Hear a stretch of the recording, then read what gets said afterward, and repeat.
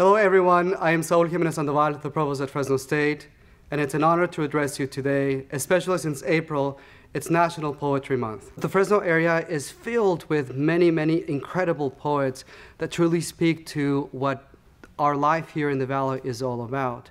And a brief reflection of what poetry is begins with knowledge, and this knowledge is self-knowledge about yourself, but it truly translates into knowledge about the world.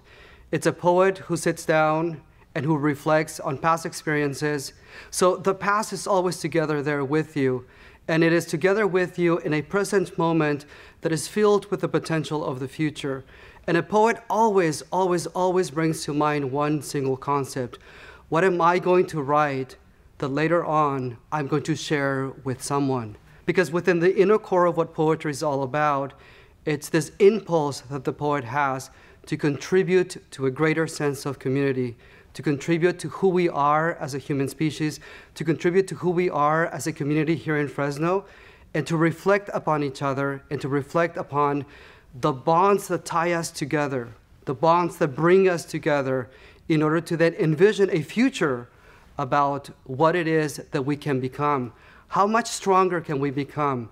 How much more accepting of each other can we become? How much more supportive can we become of each other, especially during these times?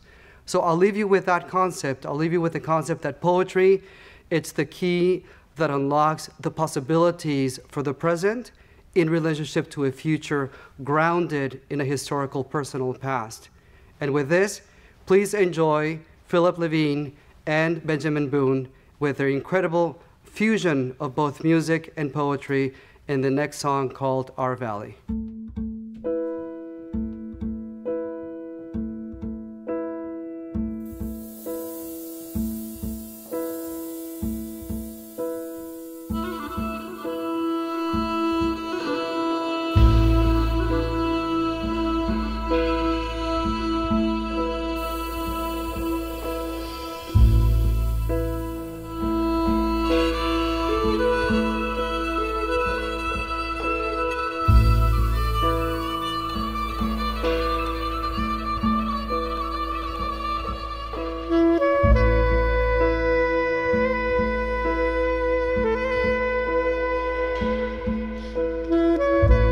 Our valley.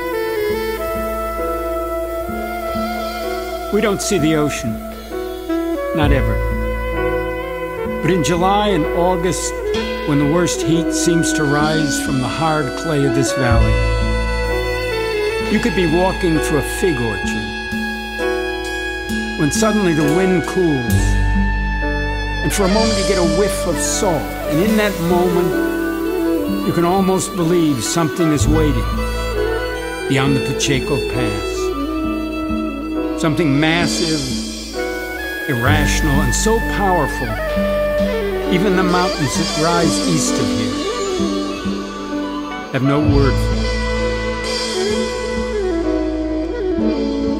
it. You probably think I'm nuts, saying the mountains have no word for ocean. But if you live here, you begin to believe they know everything. They maintain that huge silence we think of as divine.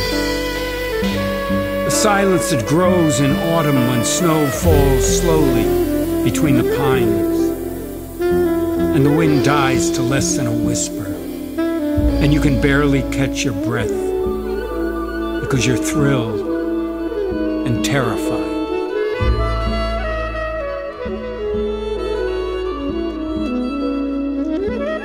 You have to remember, this isn't your land. It belongs to no one, like the sea you once lived beside and thought was yours.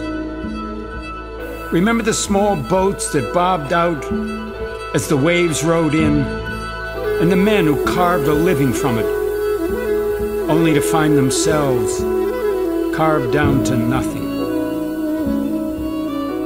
Now you say this is home.